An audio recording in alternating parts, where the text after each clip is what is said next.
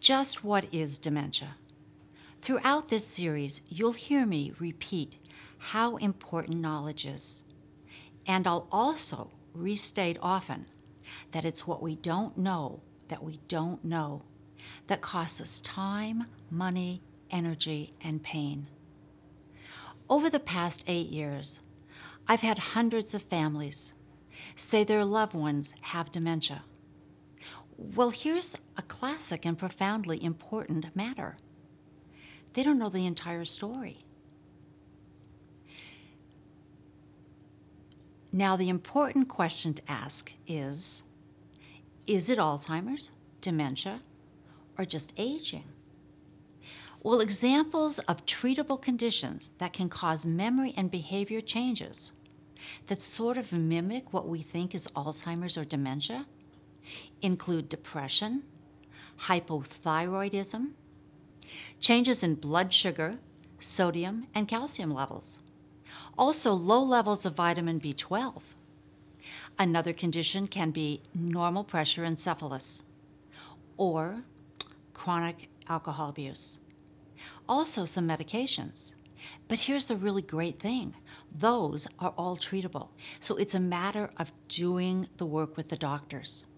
Let me touch on 2 surprising areas that can mimic memory loss.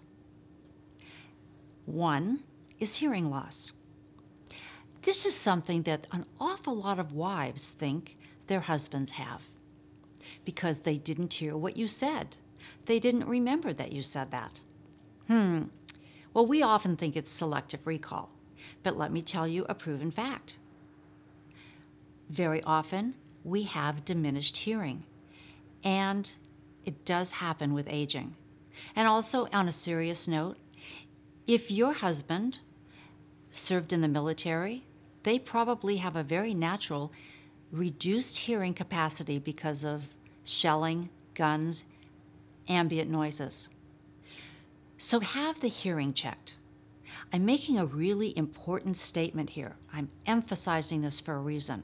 I cannot tell you how often, when somebody has their hearing checked, that is a major solution to why they aren't responding, why they aren't recalling.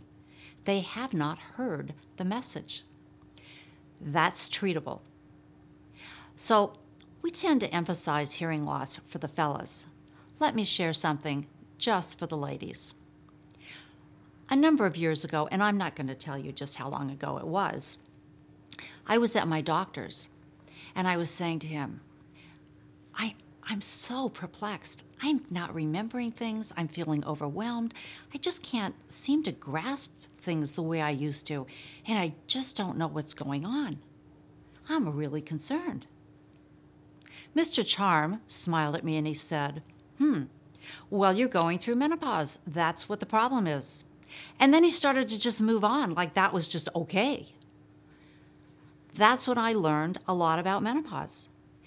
Now, here's another good thing. This does change. We kind of sweep through the part of the menopause when our memories are really impacted. It's a chemical imbalance, and that will be corrected. So if you're going through the stages of life when you are in a menopausal time, think about that when you start questioning why you're not remembering everything. This will pass, and you don't have Alzheimer's or other form of dementia. These are treatable, and I really want to emphasize that. Let's just not jump to conclusions. Okay? Good. Now, when we talk about dementia, we need to be talking about an umbrella term. This is a great big umbrella. You're going to be shocked to hear this. There are 85 to 90 types of dementia. Yes. Now, Alzheimer's is one of them, and it actually represents 70% of the diagnoses. But there are other dementias also, and that's really important to know. The most prevalent dementias that we see today include Lewy body, frontotemporal lobe dementia, vascular dementia, and that's a result of oxygen deprivation to the brain from a stroke or heart attack. Parkinson's is a type of dementia. Korsakoff syndrome, which is alcohol-related, is a type of dementia. Hodgkin's disease. In another more prevalent term you're hearing today, chronic traumatic encephalopathy. CTE, that's a lot easier to say. You're hearing about that because of the NFL. We'll talk about these things a little bit later, but I wanted to tell you about some of the more prevalent types of dementia that are being diagnosed every day.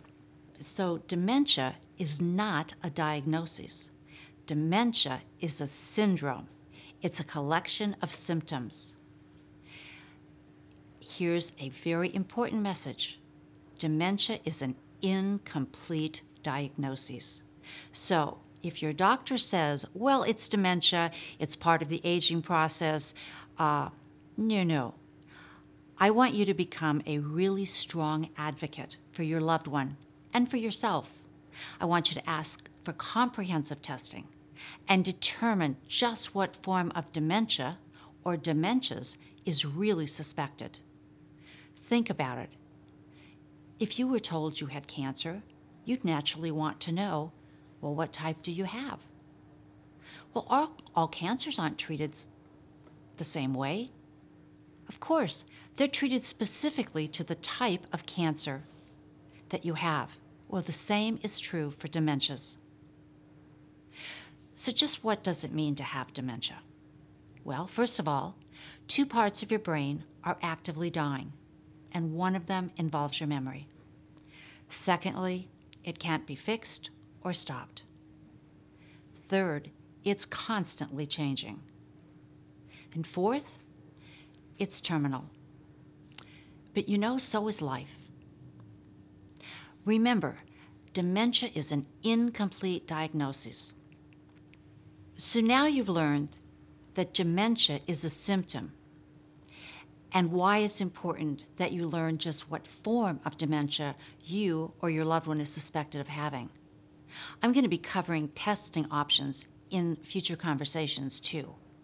Now let me just recap this conversation because I covered an awful lot of information. Dementia is a symptom, and there are treatable conditions that can cause memory and behavior changes that are not dementia.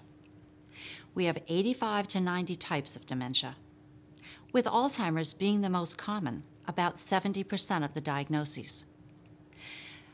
Dementia is not a complete diagnosis.